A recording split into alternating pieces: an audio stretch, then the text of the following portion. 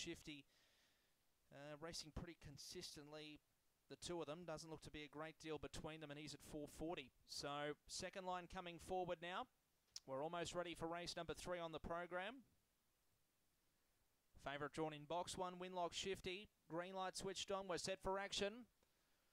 Race 3, Bundaberg, ready to get underway. Favourite off the inside. Racing, Winlock Shifty began fairly. Prince Dougie's got good speed. He's rolling forward. Tommy Time's right up there as well. And through to third was Really Royal.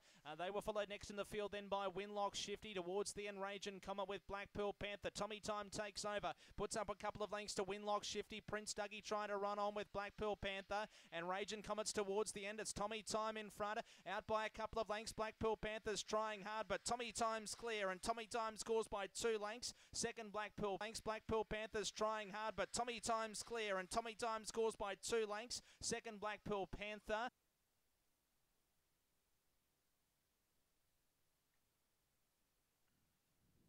2 1/4 by a length and a